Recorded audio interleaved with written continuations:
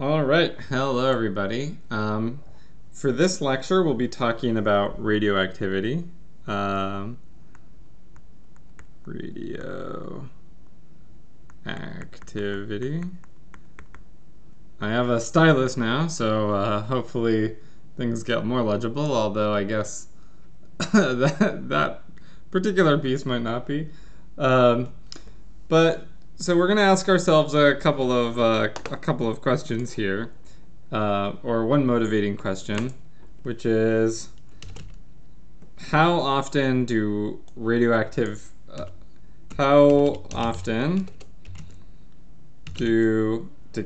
radioactive decays occur? Decays occur. So suppose you were to sit down and watch a number of atoms, and as you watch these atoms, some of them disintegrated or they turned into other, or as you watch these nuclides, some of the nuclides changed into other nuclides and decayed. And you recorded as a function of time how many atoms had gone through this decay process. Well, if you did that, you would notice that the decay curves, the number of atoms that decayed per unit time, so let's say so the number of atoms that occurred, big N, that occurred per unit time, let's call T down here, and let's say this is in seconds, it would look like an exponential decay. So if up here we started at, if we started at some value n sub naught, our initial conditions, you would notice that this would look like a decay curve. Let me try to draw that a bit better. And at some time, oops, let me give myself a little more breathing room and make that a little more shallow. So,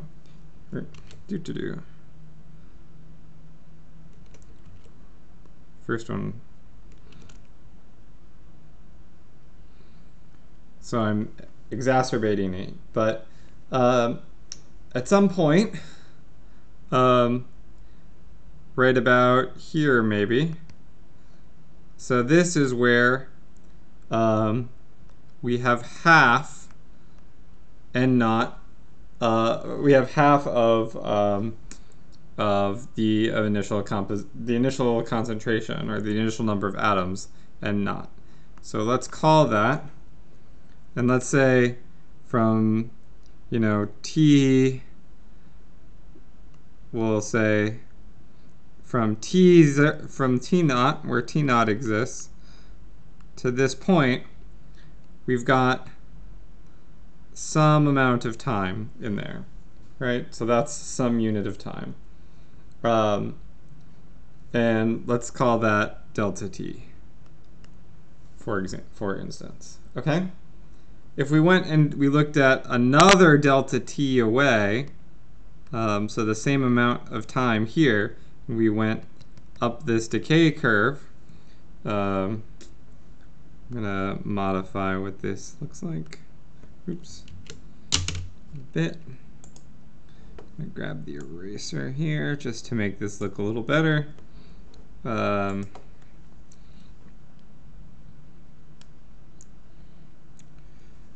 We would notice that at this time, this 2 delta T over here, in this area, the n naught, or the value that we have, is actually now n naught over 4. So at 1 delta T, 1 delta T, we have half, and at 2 delta T, we have a quarter, and at 3 delta T, we would have an eighth, etc. And so after a certain amount of time, we have half the amount of material that was left. And so, or of the original mass. And so this is, this kind of half-time value is what we call the half-life, or that's how it's known. So, more formally, let's say,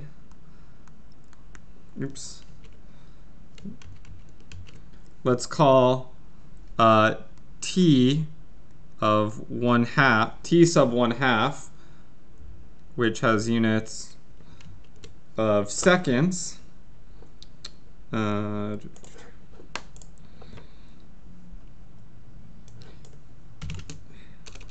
So this has units of seconds and is called the half-life.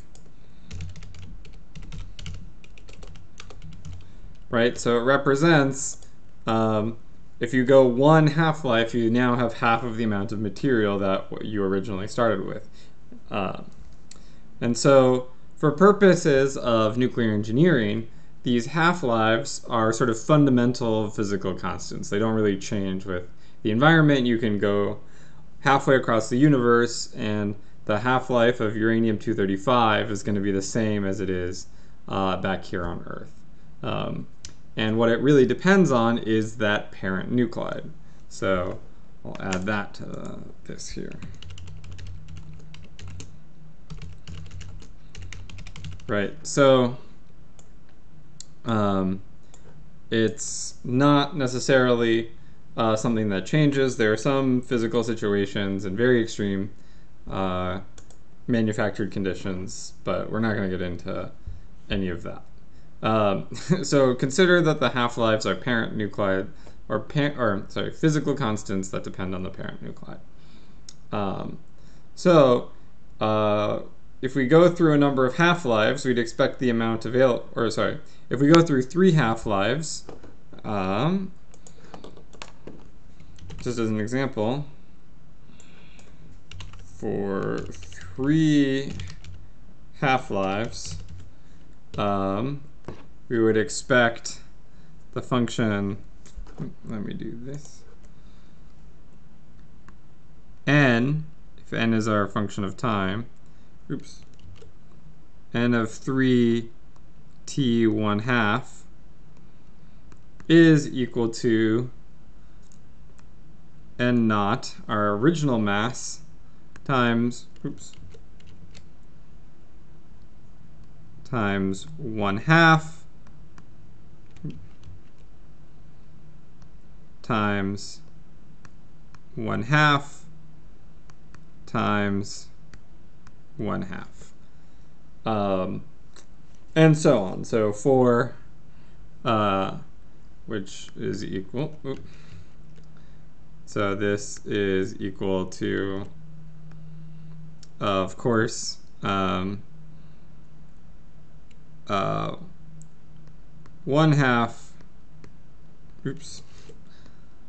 to the 3rd times n naught. And so it's easy to see what's going on if you have n of 4 t 1/2, then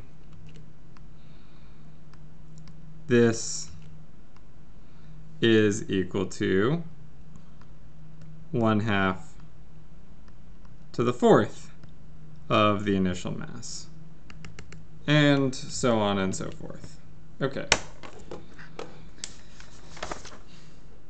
So, thus, like extrapolating this, we can say that n of, at any time is equal to the initial mass, and naught, times 1/2 to the t, or time, divided by the number of half-lives. that it's been through, or divided by t1/2.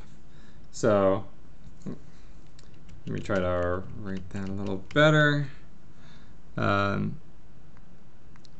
Oops. T divided by, so the time divided by t1/2, or our half-life. Right, so the fractional number of half-lives that we've gone through, you take that as the exponent to 1/2 multiplied by the initial number of atoms, okay? And that's how many atoms that you have left. We can rearrange this, of course, so we can say that this is equal to n naught again times 2 to the negative 1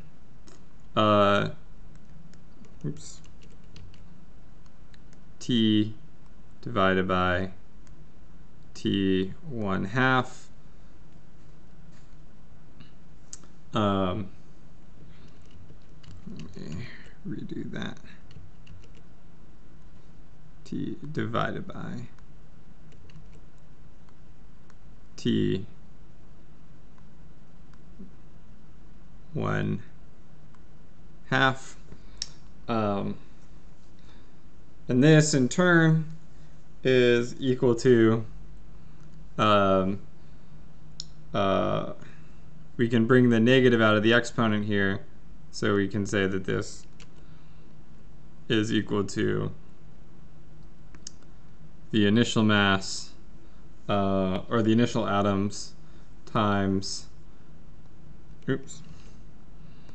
2 negative t divided by t1/2.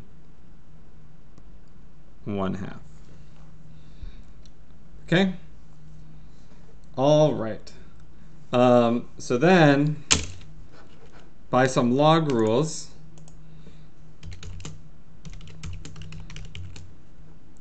we know that, or we can change how we're going to express this, and so we can say, or we know that the number 2, we know that the number 2 is, in fact, if we wanted to do this, is equal to e to the natural log of 2, right? So e to the natural log is the base itself again.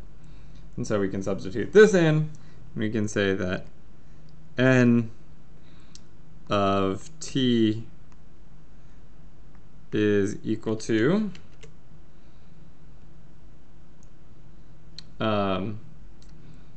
the initial number of atoms, n naught, times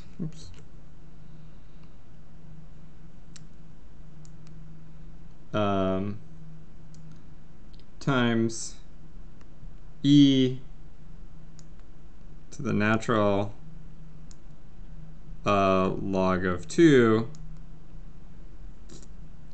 and this whole thing to the negative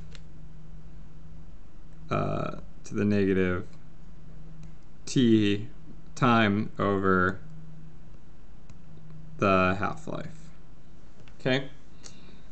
Now again, by log rules, we can take this out, and this all just becomes n naught e to the negative t time natural log of 2 over the half-life. Now, we're going to define the variable lambda as the natural log of 2 over t1/2, because that's what's called a decay constant, and is effectively or is also a physical constant, because it's just based on the natural log of 2 over the half-life. So the way this is typically written, is n naught e to the negative lambda lambda t. That's right. With, lambda here. This is a decay constant, or what's called a decay constant, and it has units of 1 over seconds, which makes it a, so you can think of it kind of like a frequency. Okay, just has units of 1 over second, and it's a physical constant based on the half-life. So that's pretty useful. But we can derive this expression in another way. So this is kind of the intuitive. If you sat down and watched things, you would, if you sat down and watched atoms decay, this is the aggregate behavior that you would observe, which is pretty cool. But you can also say that suppose we have a mass or a number of atoms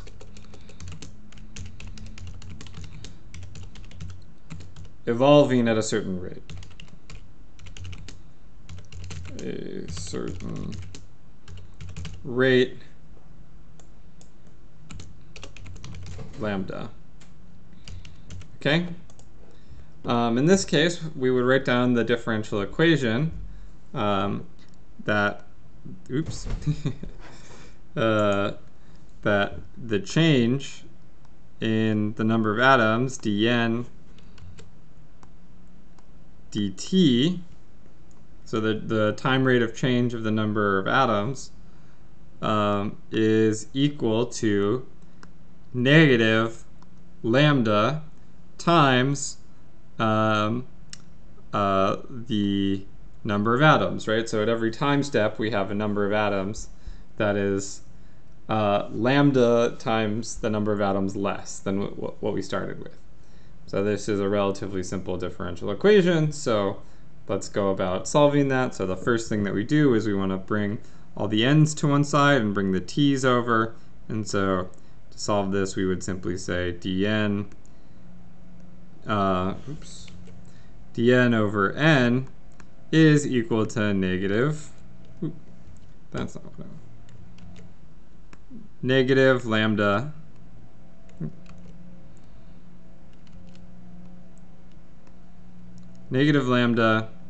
times dt. And then to solve for this, we would integrate. From here, we would integrate from time 0 to time t. And then after that, we would integrate from, on the other side, we would integrate from, oops, don't know why it's freaking out, from our initial condition n at time 0, or n naught, to n of time t. And if you wanted to be really formal about this, these would be little t primes. Okay? And so this implies, whoops, that the natural log, so when you integrate this, dn over n is the integrates to the natural log of n, evaluated at big N of 0, at big N of t, to big N of t, equals negative lambda t evaluated at from 0 to time t. And so when we do that, let's plug in all these values. So bringing this over here. Nope. Wow.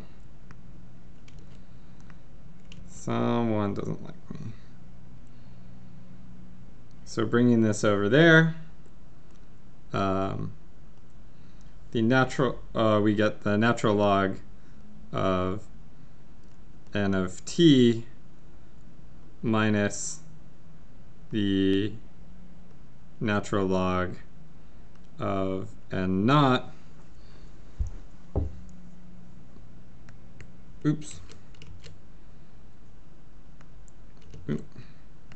equals negative lambda t plus 0. And so using our log rules, we can divide these one by another. And so we end up with the expression the natural log of n of t divided by n naught equals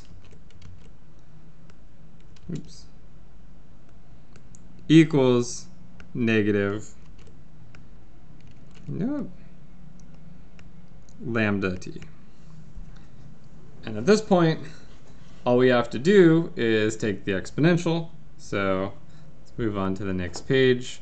Take the exponential of both sides. So that means we're just left with n of t divided by n naught on the left equals,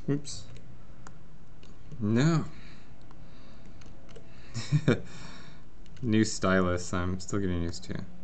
E to the negative lambda t, and then if we bring n naught over, we see that we have the same expression.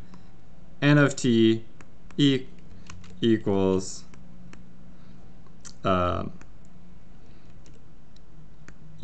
n naught e to the negative lambda t. And so what I've shown you now are two ways to derive this relationship for radioactive decay. So if you have a certain species, after a number of after a certain amount of time, you'll have, if you have n naught atoms initially, you'll get n of t atoms, given that you know what the half-life is. Okay, and you know what the decay constant is. Want either one, and you can compute the other.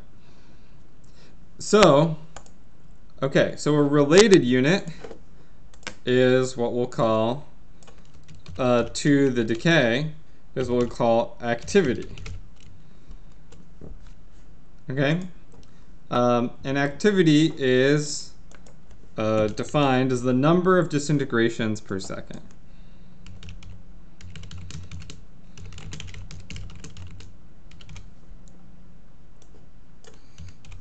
Disintegrations per second.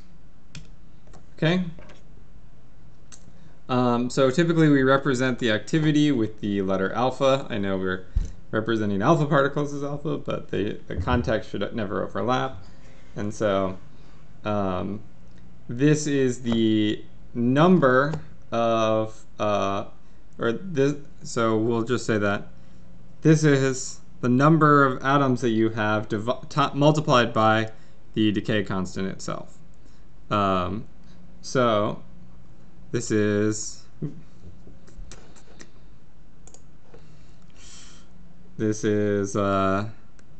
alpha of t is equal to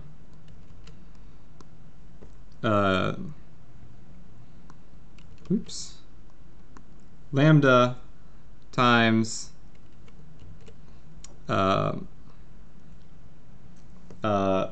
the relative number density.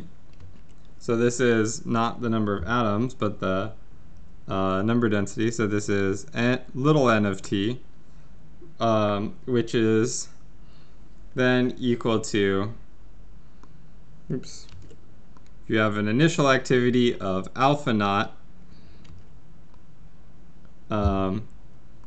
lambda, e, come on, e to the negative lambda lambda T. Okay. All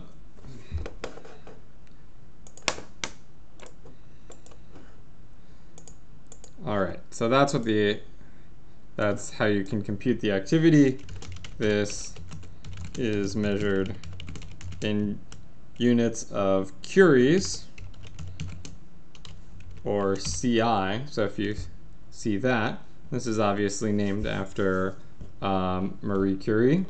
And we know, and this is and it's defined as one Curie. Oops. One Curie is equal to 3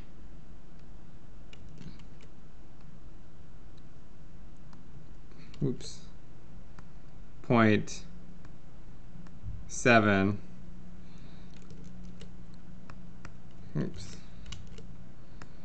times 10 to the 10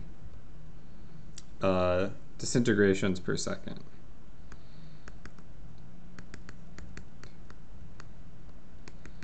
Disintegrations per second. Okay. So this is the traditional unit for this. The SI unit is the becquerel. So lots of nuclear engineers like Curie's, but the standard unit,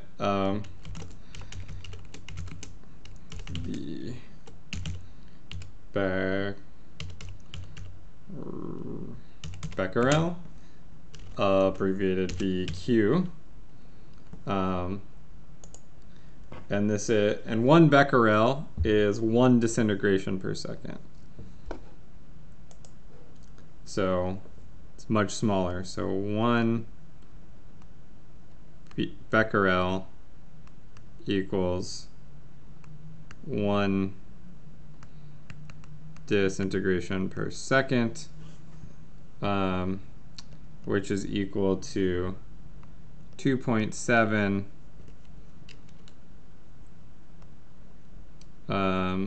03 times 10 to the negative 11 curies. Okay. So the reason why we're talking about becquerel and curies and activity in the first place is that this is related to how much dose and exposure someone has to radiation, and this is covered more in later chapters in the book, and it's sort of a big topic in health physics, or that's kind of their main metric, and it's all related based on this sort of these fundamental physical constants. So the mean lifetime. So another quantity of note is the mean lifetime tau, or sometimes capital tau in the book, but more traditionally lowercase tau. The mean lifetime. So this is how long a material is going to be around. Tau.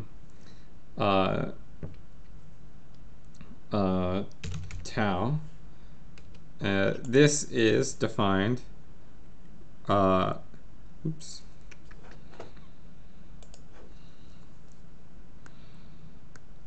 So tau is equal to 1/2. Sorry. All right. So tau is equal to, is the inverse of the decay constant. So it's 1 over lambda. And this is, because of that, it is equal to T 1/2 over the natural log of 2, or this is approximately equal to 1.44 times the half-life.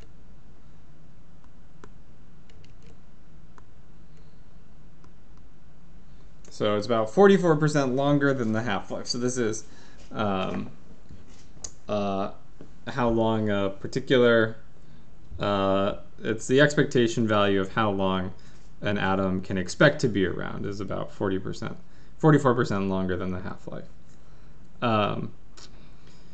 Okay, so given this, we can write down a little table that says, let's go ahead and carve this up. So, oops. So if we have T1/2 here, and if we say that T1/2 is infinite, so if we say our half-life is infinite or it's 0. Actually, let me draw better infinity. So it's either infinite or 0. So if that's true, our case for lambda, so lambda is defined as the natural log of 2 over T1/2. So if our half-life is infinity, right, so if we have, then our T1/2, if our half-life is infinite, our decay constant is 0. Similarly, if our half-life is 0, then our decay constant is infinite. And we have different names for these different cases. So if we want to talk about the stability, so when the half-life is infinite, that means it never decays, and so we call that a stable nuclide. Right? It will never decay. It always is what it is. Now, if the half-life is 0, that means it instantly decays, and so it doesn't exist. Because anytime it comes into existence, it would instantly go away. And the space in between 0 and infinite, which we can add as a separate column. So we'll say less than infinity, but greater than 0.